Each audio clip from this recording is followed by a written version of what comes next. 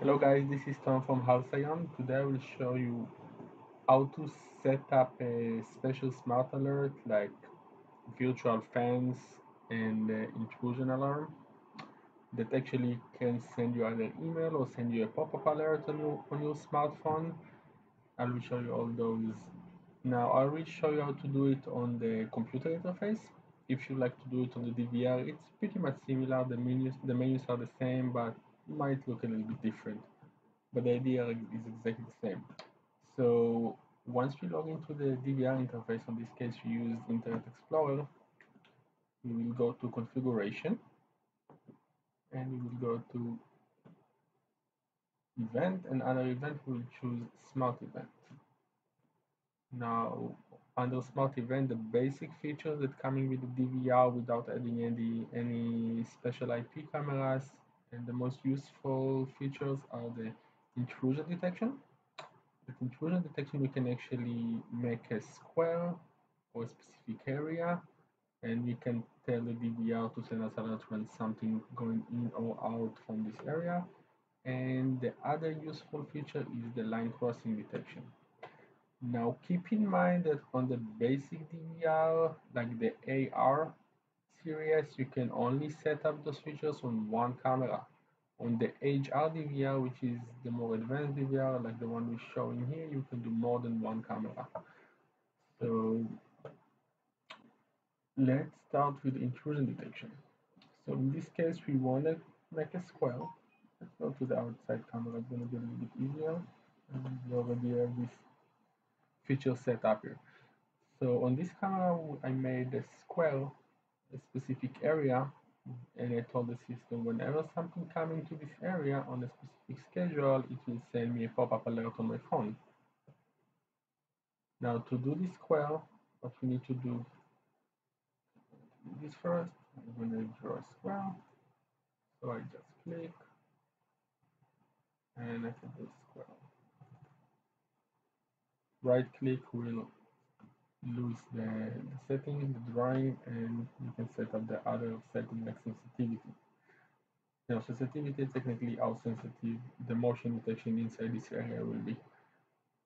So once you put the square, we need to make sure the intrusion detection is enabled.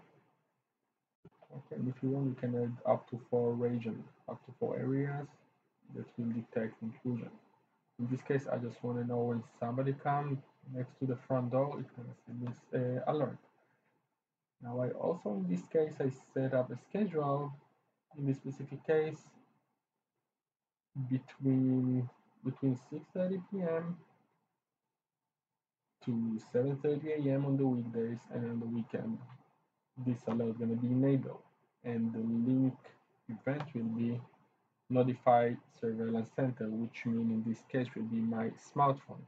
Now to enable this feature, you have to go to your smartphone app, you have to add the site, go to alert and enable the alert from the specific site. Okay, now this is the basic feature. Whenever somebody or some motion, this can be also light from a crossing vehicle at night, anything will be changed inside this square, it's gonna send me a pop-up alert on my phone, pop-up event. Now the same idea, similar idea, it's on the line crossing detection. So on the line crossing detection, we can do the same thing here. It's exactly the same idea. I can draw a line, I can draw an area, and then I can move this area to wherever I want. So let's say that I want every time somebody going into this door, every time somebody gonna pass this line, either from A to B or from B to A, it's gonna send me the alert, and then I can choose both direction, one direction, or the opposite direction, and the sensitivity. Okay, same thing. I can set up a schedule here, and I can link an event. So those are all the events that I can audible warning. The DVR just gonna make 4 beeps, and I can also have event happen. It can send me email. Email can be also a text message to your phone. Surveillance center in the basic use, it's gonna be the pop-up alert on the phone, full screen monitoring, which means you're going to pop up the camera, specific camera to full screen, or upload a picture to the cloud if you're using the Hikvision cloud. And that's it, guys, about those two very useful features. I use it all the time. It's very useful, especially when you want to know what's going on in a specific schedule when you're away from your office or away from your home. You can turn it on and off on your smartphone whenever you want. That's it, guys. If you have any questions, just email us or call us. We will be happy to help.